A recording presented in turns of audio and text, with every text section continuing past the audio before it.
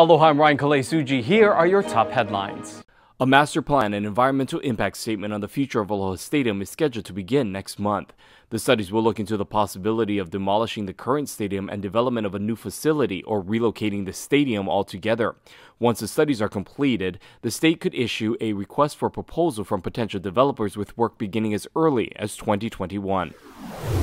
The public could soon have access to see the aftermath of the Kilauea volcano Puna eruption. The county plans to break down a 24-hour checkpoint leading directly to Fissure 8, as well as reopening Isaac Hale Beach Park. Mayor Harry Kim also says an unidentified private company wants to create a lava viewing area in Lower Puna. Tourism numbers in Hawaii continue to rise. Total arrivals in October rose 4.4%.